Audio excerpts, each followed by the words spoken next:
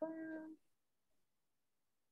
right, so thank you so much for joining me today. Today I'm having a conversation with the original leaders in Farm to Early Care in celebration of the 10th anniversary of Farm to Early Care.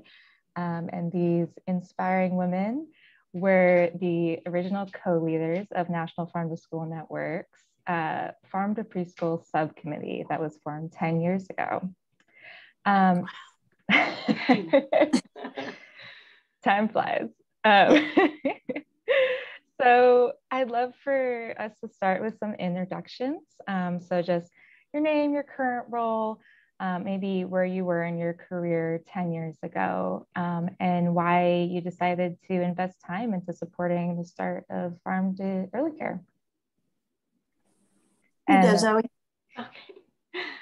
Hi, I'm Zoe Phillips. My role right now is very different from where I was 10 years ago. I'm with the Los Angeles County Department of Public Health, currently working with the Office of Women's Health. Not too far removed from early care, but not the same.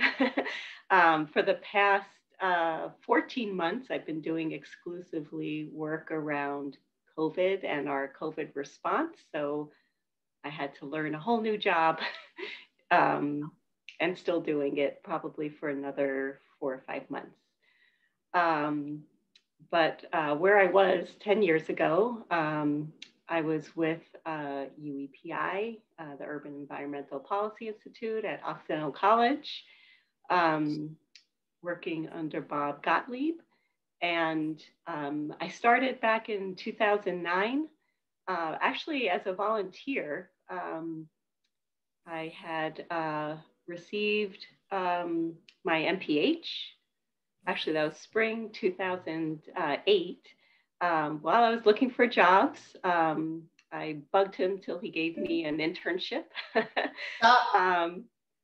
And he gave me, a set of a couple of different projects that he thought, could show some promise. At the time, I had a preschooler, and he mentioned what we were calling Farm to Preschool as a potential project to start up.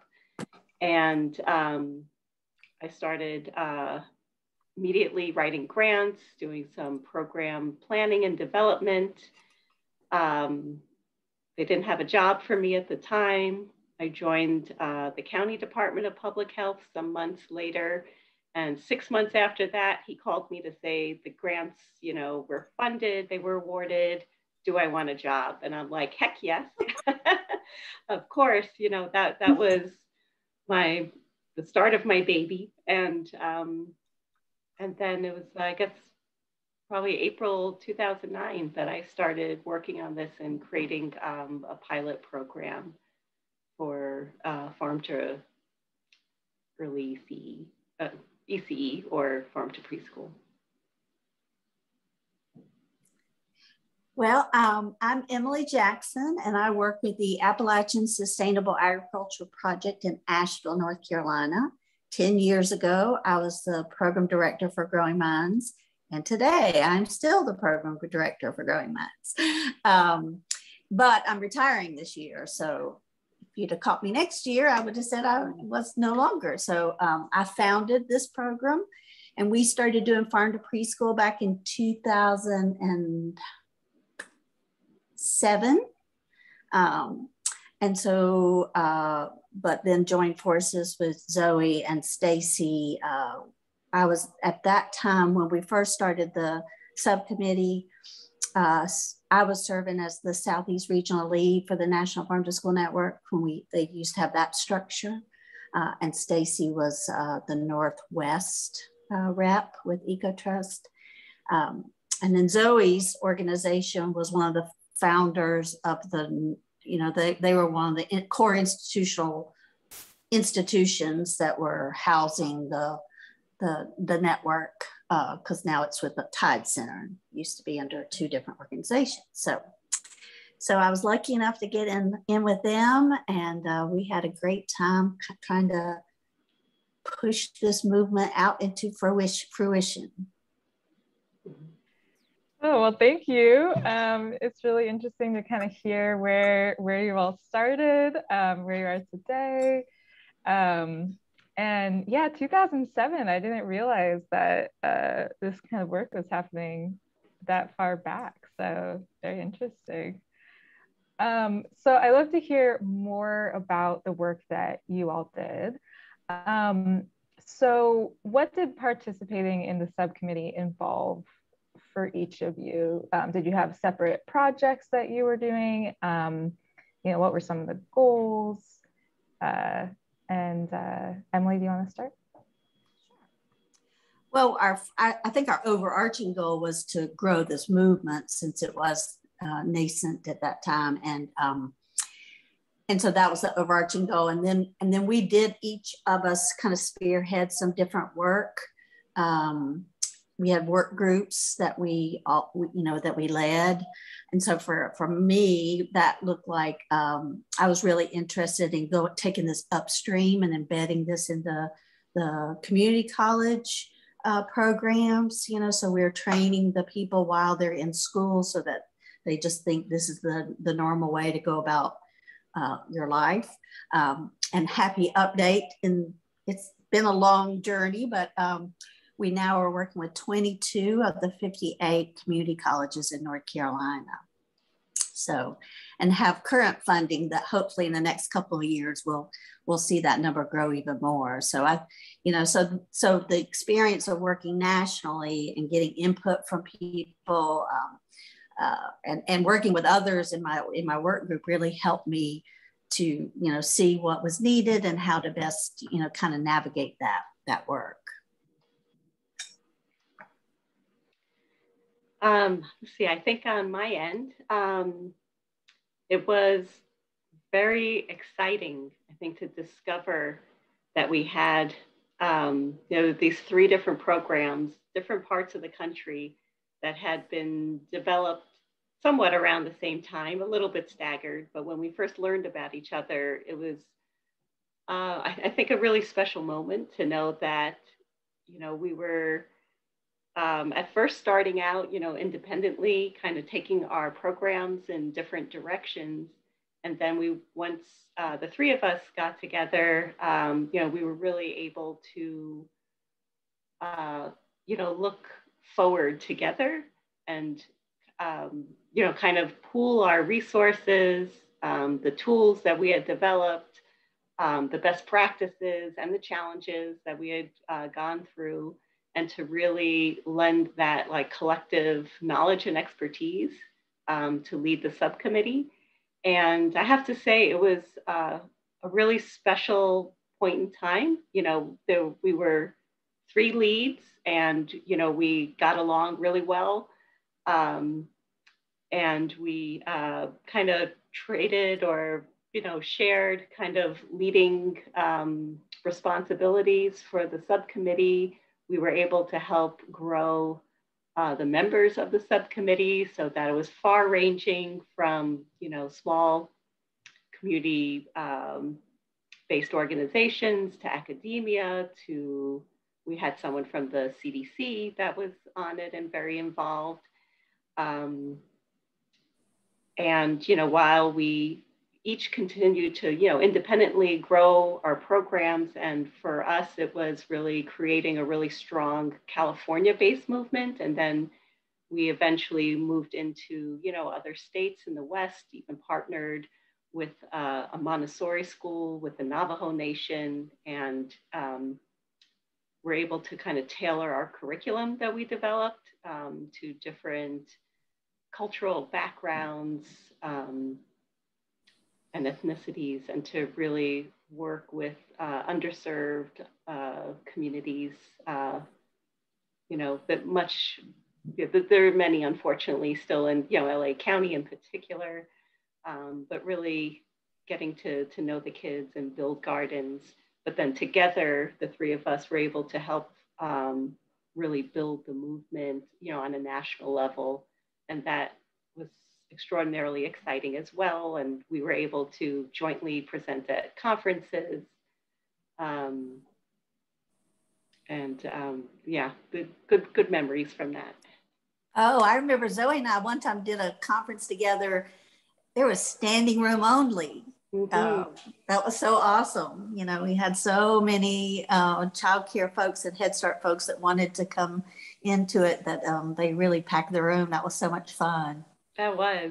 And we were able to integrate like different pieces of each of our curricula, bring in like different ways that we engaged the audience. And it was a lot of fun. I have good memories from that too. Yeah, you know, I feel like when you do kind of all come together and work towards a goal, I mean, I'm sure you saw like a pretty rapid spread of the movement once you could all kind of like work together in that way. So it's really exciting. And yeah, about the standing room only, I mean, I feel like this movement really resonates with so many people, you know, with providers that at least I've spoken to. It's, you know, once people hear about it, it just immediately clicks because it just makes so much sense.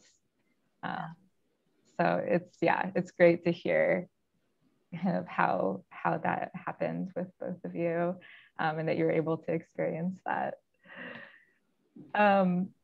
So, you know, clearly you've made a real impact on the field.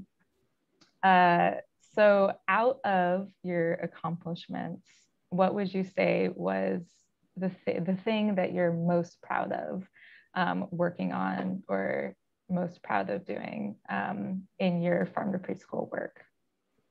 And it could be, you know, back when, or Emily, it could be like within your time in this field, if you need a moment to think about it.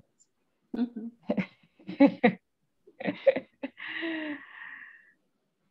Is it okay to give two?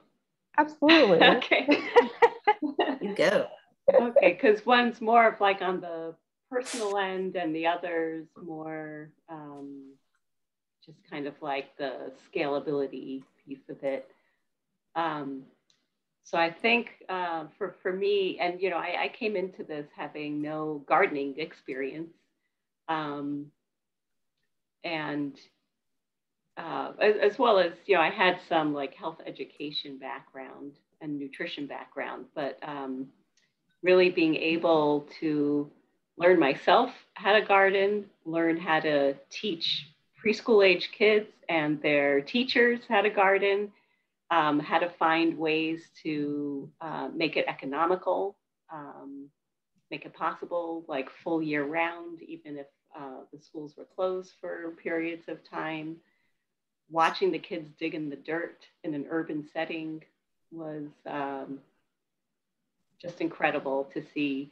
And one experience I remember, this wasn't something that they had grown, but we had asked the nutrition director who oversaw a set of preschools if she would start introducing more vegetables.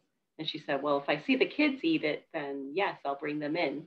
So I think it was cauliflower, actually, where we had, you know, taste tests, we had lesson plans around it, and we actually collected the data to show that kids were actually eating it, enjoying it, and wanting more of it, and they actually brought it on the menu.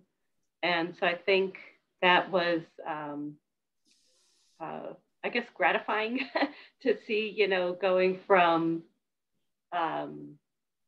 being able to even change the food that was getting served to them while they were getting this more like experiential experience outdoors was exciting.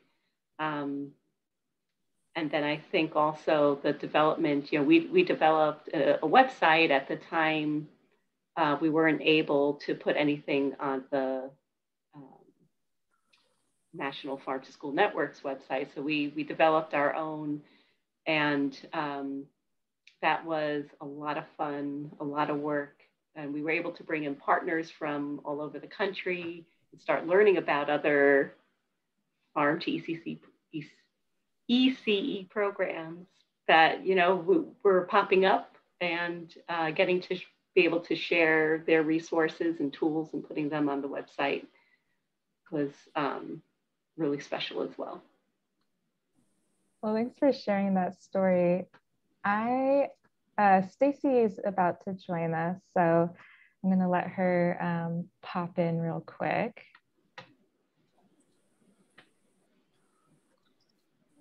I'm having my tea. Yeah. There she is. Hello. Hi, welcome. Let me take this virtual background off so you can see. Yeah. Sorry, we're so late. I was probably a little overly ambitious with all of this, but this is, he's hungry. Wow. You have a kid. Oh my God. I know I do. This is Jasper. Here, let's make it full screen so you can see. Hold on. Let's see. There you go. Hi. Hi, Jasper. And Zoe. I used to work with them. Hi. He's like, please give me more. Hungry. And is it's Sophia? Uh-huh. Nice to meet you. Nice to meet you too. Hi, Jasper.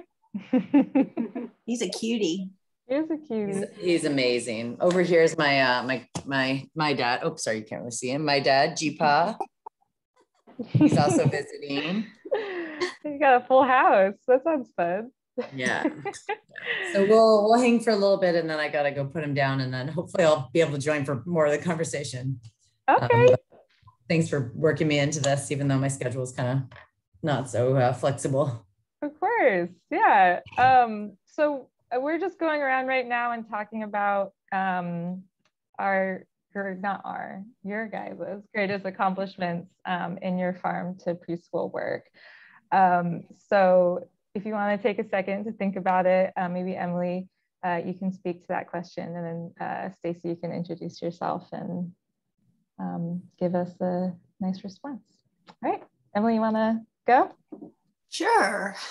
Well, I think it was at our annual meeting in 2009, Stacey, where the network Stacey and I both volunteered to take a crack at trying to pull this up. And then, and it happened at the annual meeting, we were since the regional leads.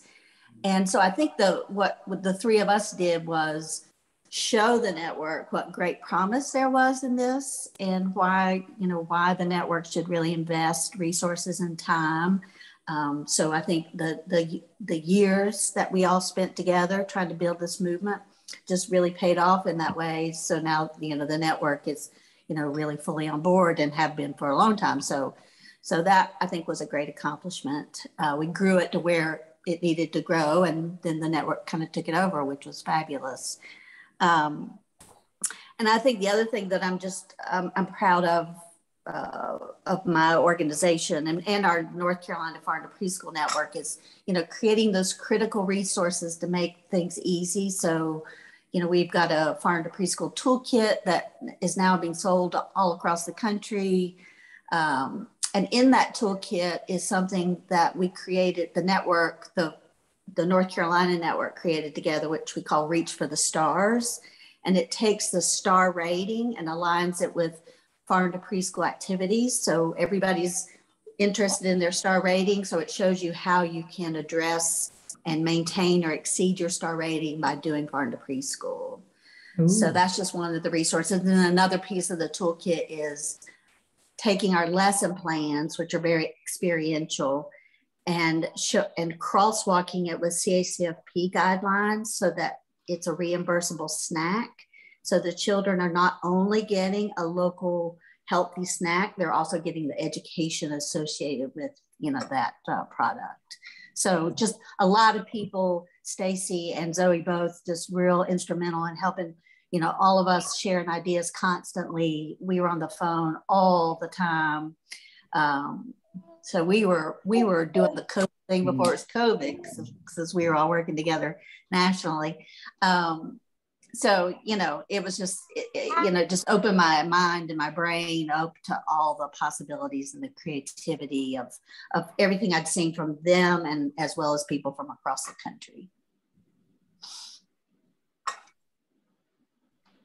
Yeah, absolutely. It's so nice to see both of you. I just, I know that your organization, Emily, has done so much work and innovations in how we kind of see farm to early care and farm to school. And I think doing those integrations of, the crosswalks with CACFP and integrating into STARS is so integral to making this work sustainable. So thanks for sharing. Stacey, do you want to tell us a little bit about where you were 10 years ago during the beginning of Farm to Preschool and why you decided that you wanted to work in this field? Sure. Like mom brain, turn on to work now. Yeah, let's see. So 10 years ago, well, when I've been at Ecotrust actually, where I still work for 13 years now. So I was at Ecotrust, and I'm in a totally different role now, doing more people-oriented human resources. But I was in our farm to school program and our food and farms team for about a decade. And when I first started, my boss at that time was really excited about getting farm to preschool going, but just in a very like one pilot site. And I was really excited about that idea of getting the kids when they're at that super young age, when they're most, that's when their habits are really formed. And yeah, he's hungry. You want some more blueberries? I'll keep talking while I get him some blueberries. He's also tired. So I remember though at that time that because after we did that pilot, hopefully you can hear me, after we did that pilot and I think we put it online, we got a lot of inquiries just because there wasn't much online, and that what there was online was from Emily and Zoe.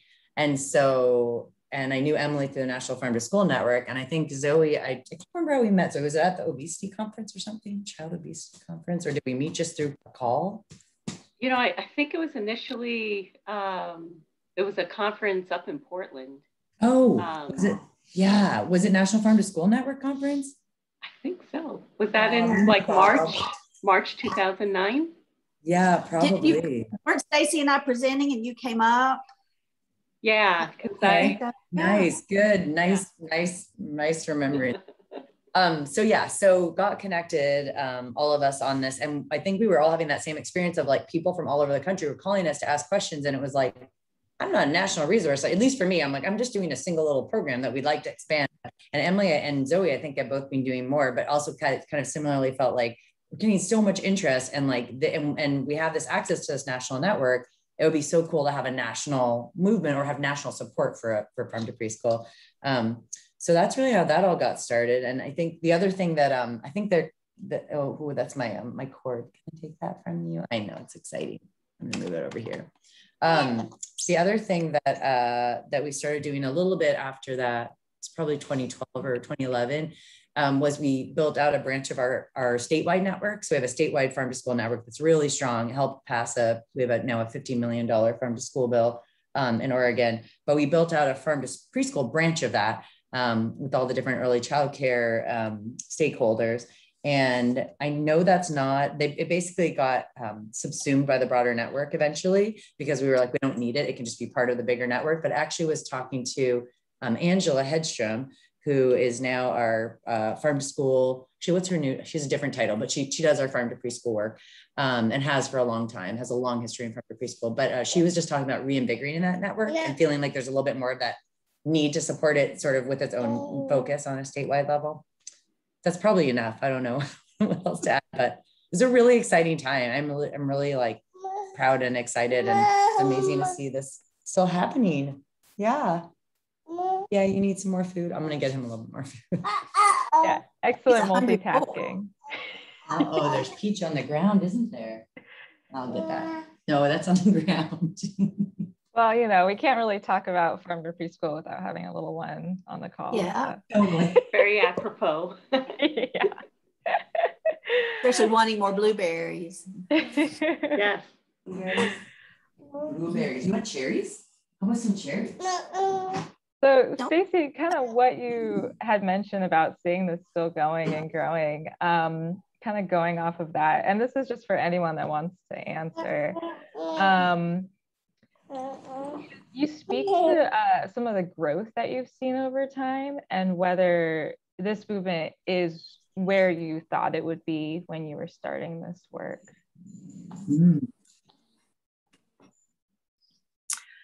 Well, I can speak to that a little bit. North Carolina has maintained a strong statewide network, And so, but by virtue of holding, keeping that strength, we got a grant that's very involved with National Farm to School Network. It's the Association of Public Health, Association of State Public Health Nutritionists, Aspen. So they pulled down some CDC money and were able to distribute that. Well, states applied, and so North Carolina applied, and we were selected, as well as 10 other states and the District of Columbia. So that to me shows some strength, some, people had to have a lot of partnerships to apply. So to me, that's showing that there is a lot of infrastructure out there for this, that it is growing. I'd say that this group of folks in relation to the K-12, it's a lot harder. They're so much more underfunded. Their pay is so abominable. There's a lot of entrenched problems with early care and education that I'm not saying there aren't in K-12, but even more so. So I think it's even more of a success that we've been able to build out the infrastructure that exists now with the leadership of the National Farm to School Network, of course. But this Aspen FIG grant that North Carolina and other states are involved of, I think is an example of the success of the movement. Yeah, absolutely.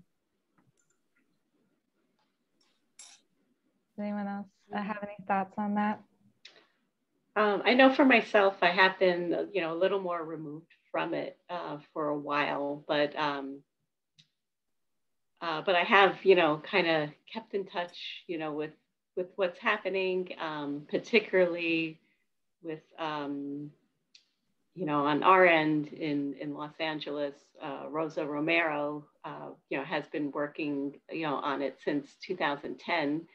And kind of took over the directorship, when I left. And, I always have to check in with her because it's just, it's kind of like, your baby. And so it's exciting to hear, the developments and for the movement, and that it's, both it's at a local level, state level, and national level. And that's definitely, that was back in, 10 years ago, kind of like our hopes and dreams that it could develop to that point. Definitely, there's been improvements in offering funding, at a national level as well. If there could be even more, that would be better because, funding is really what helps support not just the organizations working on it, but all the individual early care sites as well, and to really keep them going and keep them bringing this, alive and fruitful, pun intended.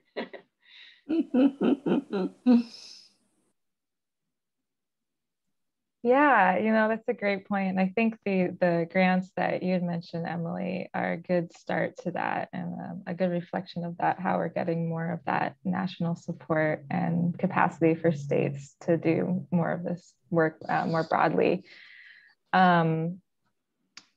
So what do you all see for the future of Farm to ECE? Do you see any promising opportunities ahead, or if not that, a kind of personal vision of what you would like to see in the coming years? There's a lot of questions in there, so and that's just for anyone that wants to take that.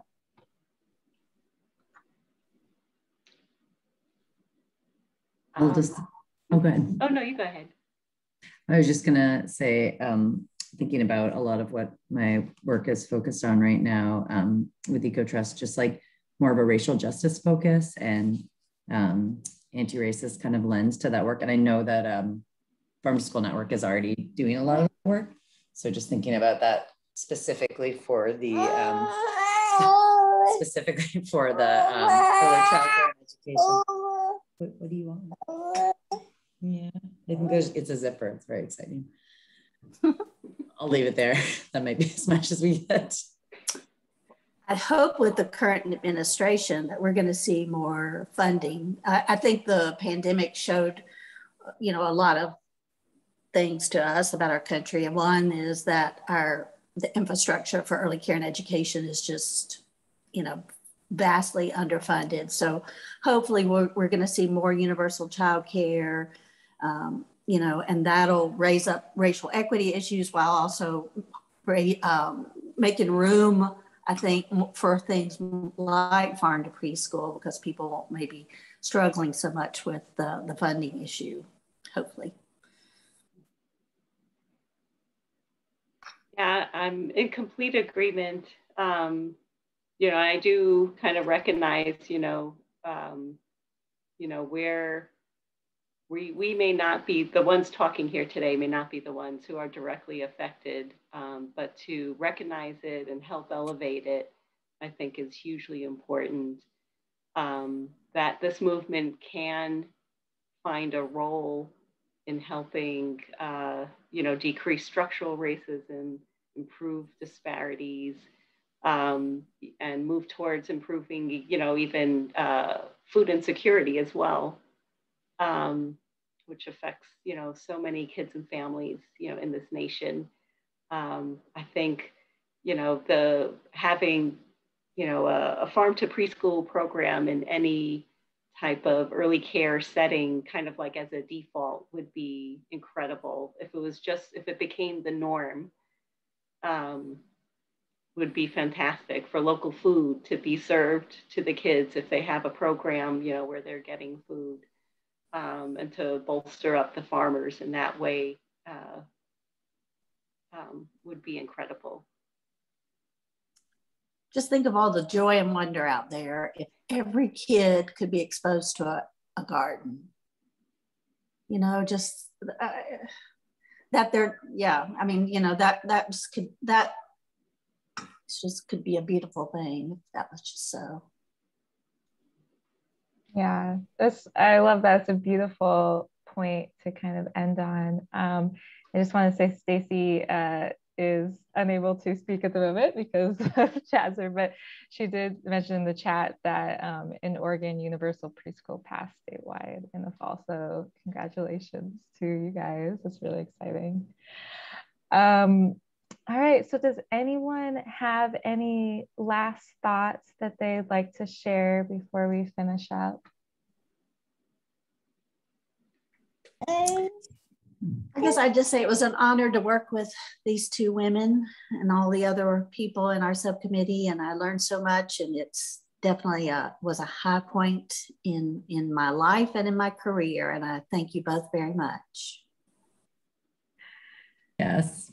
Same for me. It's such an honor. So nice to see both of you. It's been a long time. I'd love to catch up sometime on another Zoom call or something. But it's it was highly collaborative work. And I feel like maybe that's an important point, is like, it wouldn't have happened unless we all came together and really built out what we had together and shared our resources, a really collaborative, wonderful effort. Yeah. Yeah. I hope for those listening in that you can hear the joy in our voices, just being able to see each other again and reflect. I mean, it was, I'll just kind of reiterate what Stacey just said. It was true collaboration. And we took that collaborative model, and expanded it and brought in so many other partners. It was, for me too, definitely a high point that I look back at, really fondly on. Well, thank you so much. Really, it's really great to hear kind of your voices. And I know that all of you have done such amazing work, and I'm happy that you got the opportunity to see each other again. If you want, I can just hop up and you get it. Thank you, Sophia, for getting us together. Yes, thank you. And for working with our schedules. Yes. Yeah, of course. But yeah, have a great rest of your days, and happy 10th anniversary of Farm to Early Care. Thank you. Thank you again so for your much. time. Thank you. Bye. Bye, y'all. Thanks so much, everyone. Thank you. Good to see you.